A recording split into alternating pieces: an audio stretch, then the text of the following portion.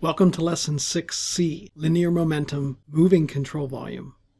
In this lesson, we'll discuss the linear momentum equation for a moving control volume and do some example problems. We previously talked about the linear momentum equation for a fixed control volume. We used the Reynolds Transport Theorem. For a moving or deforming control volume, the main difference involves use of a relative velocity instead of the actual velocity in this term. We use it in this term only, not in the other term in this integral, nor do we use relative velocity here. Let's define the different terms. This term is the total force, which is a vector acting on the control volume. This term represents the rate of change of linear momentum inside the control volume. Note that for a moving control volume, we are moving with the control volume. This represents the total rate of change within that control volume. And this area integral is the net rate of linear momentum flow out of the control volume. It turns out that for accelerating flows, you must keep this velocity as the absolute velocity. The reasons are complex and beyond the scope of this class. If the control volume is moving but not accelerating, and it's not distorting, in other words changing shape, we also use relative velocity VR in this term. For this lesson, we make the following simplifications, assumptions, and approximations. We have well-defined inlets and outlets. We use the same momentum flux correction factor that we defined previously. As previously, we split total force into gravity, pressure, viscous, and other forces, and we will consider inertial reference frames only. That means that the control volume is not accelerating. In other words, it's moving at constant speed. In that case, this v is also the relative velocity for simplicity. So in our momentum equation, we write out all the forces as previously, then we have the unsteady term, and we have this simplified version of the momentum flow rates across the surface. Notice that I added the relative subscript on m dot as well, since we're in an inertial reference frame. Here's our control volume moving at some velocity vcv, which is constant. We have inlets and outlets, and we have some forces acting on the control volume. This is the only difference between our previous lesson and this one. So now we're ready for some examples. The first example is the same problem we did previously, except the plate is now moving at some speed vp instead of being stationary. This jet strikes the plate and spreads radially, and we want to find the force acting on this plate that's required to keep the plate moving at a constant speed. As previously,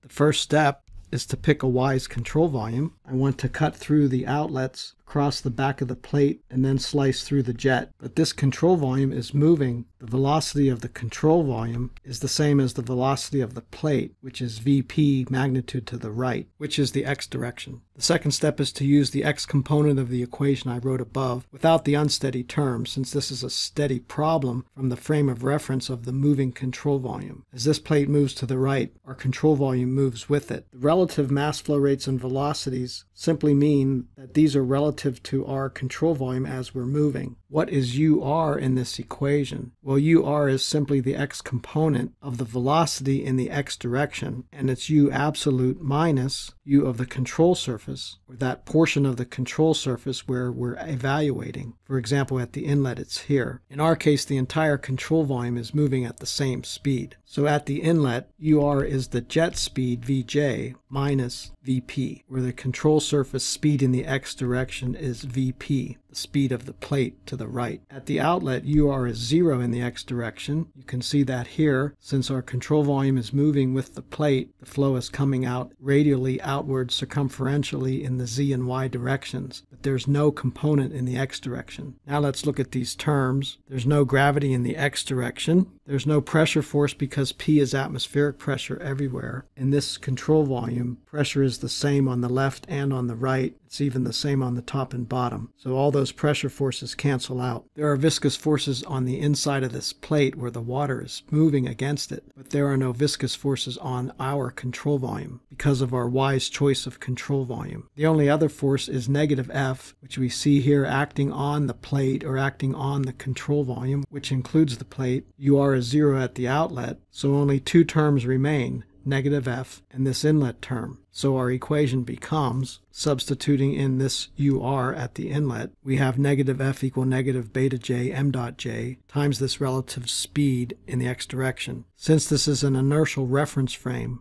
m dot j is rho of the water times the relative velocity coming in times the area of the jet. This is the mass flow rate entering our moving control volume. Since the control volume is moving, the speed entering the control volume is less than Vj. In fact, it's Vj minus Vp. Putting all this together, we have F equal beta j rho water, Vj minus Vp squared times Aj. This is our answer in variables. If you compare to the result from the previous lesson, this is the same result except for this relative velocity term instead of just Vj. If you think about it, since this is an inertial reference frame and we're moving with this control volume, we see the same problem as we saw last time, but with a slower velocity coming in. Now let's do another example. This one involves the force on a bucket of a Pelton-type impulse hydroturbine. A Pelton wheel is a type of turbine that spins due to a high-speed jet of water hitting these curved vanes, which they call buckets. The water comes in and is deflected around. The bucket turns the flow approximately 180 degrees so that we get both the impact of the jet and then another force by this momentum flux going backwards.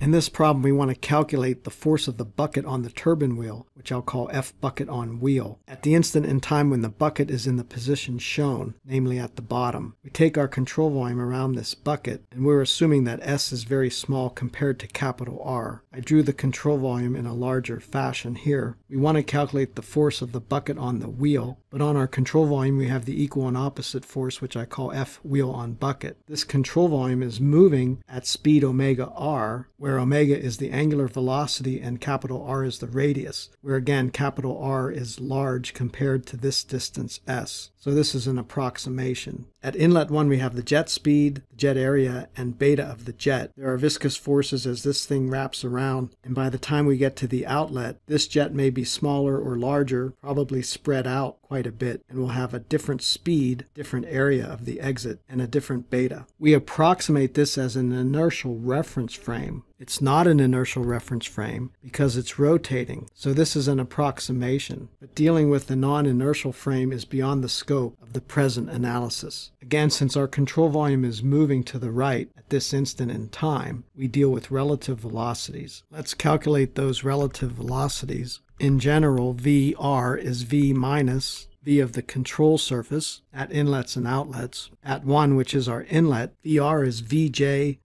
since it's in the x direction, minus omega Ri, since the control volume is also moving in the x direction. This drawing is not to scale, since this jet speed will be larger than omega r. So the x component of relative velocity at the inlet is Vj minus omega r. This is the speed that our control volume sees coming in at the inlet. Now let's use conservation of mass. We'll approximate the water as incompressible as usual, and even though this is not an inertial reference frame, we'll call it quasi-steady at the instant being examined when that bucket is at the bottom of the wheel. Keep in mind that this is an approximation. Our conservation of mass equation is thus sigma in m dot relative equal sigma out m dot relative. Well, there's only one inlet and one outlet, so this becomes rho Vr in A in equal rho Vr out A out. The densities cancel, and we had an expression for Vr in previously, namely Vj minus omega r. A in is the jet area. We don't know what Vr out is, but we know the exit area, so we solve for Vr out. Vr out is Vj minus omega r times Aj over Ae. Note that we're now dealing with speeds, not velocities. Speed, of course, is the magnitude of velocity. This is a scalar equation. The x component of the outlet velocity is ur2, and it's the negative of this magnitude since the outlet flow is in the opposite direction, in other words, in the negative x direction from our original diagram. So ur2 is negative of Vr out. This is the x component of the relative velocity at outlet 2. Now let's plug ur1 and ur2 into our momentum equation. I typed up the x component of the steady linear momentum equation for a moving control volume here. Again, several terms drop out. There's no gravity in the x direction, P equal P atmosphere everywhere, so that term goes away. There are viscous forces along the inside of the bucket, but we made a wise choice of control volume that does not include those viscous forces. Fx other is the force we're trying to calculate, which we called F bucket on wheel. There's only one inlet and one outlet, so we don't need the sigmas. At the outlet, beta is beta E, and then we have m dot r UR2, and at the inlet with the negative sign, we have beta J m dot r UR1. Where we evaluate m dot r at the inlet, rho times Vj minus omega r, the relative speed in the x direction, times Aj. We solve for this term, so moving it to the left, F bucket on wheel equal rho Vj minus omega r squared, Aj, times the quantity beta J plus beta E, Aj over Ae, where we've substituted our expressions for UR2 and UR1. This is our answer in variable form. It's the force of one bucket acting on the turbine wheel at the instant in time when the jet is aligned with the bucket. Keep in mind that this is only an approximation, since we're treating this as an inertial reference frame when it's not, but it's a reasonable approximation for the case with small buckets and a large wheel. Part B asks for the power delivered to the turbine wheel. We'll call that W dot wheel. It would be the torque times the magnitude of the angular velocity. The torque is the force we calculated times r. A more accurate result would be r plus s over 2, but we've ignored s compared to r, and angular velocity is omega. Plugging in our force from this equation up here, we get the power delivered to the wheel is rho Vj minus omega r squared, Aj times the quantity beta J plus beta E, Aj over Ae times r omega. So that's our answer in variable form. Again, keep in mind that this is an approximate answer. We can do another interesting analysis here from an engineering point of view. What omega should we run this wheel at to get maximum power? If we plot omega wheel from this equation as a function of omega, when omega is 0, W dot wheel is 0. So there's a data point. When omega r is equal to Vj, W dot wheel is again 0. That would be when omega is Vj over r. And we have another data point. And the plot would look something like this, where at some omega, I'll just call it omega 1, W dot wheel is a maximum at omega 1. Physically, thinking about our moving control volume, if the wheel's not rotating, we have no power because there's no motion. Power has to involve both forces and motion. At the other extreme, if omega r is the same as Vj, the bucket doesn't feel any impact from the jet. And somewhere in between these two extremes, we find our maximum power. This is the omega where the operators would want to run this Pelton wheel. I emphasize that this is only an approximation. To repeat this problem using a non-inertial reference frame would be more difficult and is beyond the level of this course.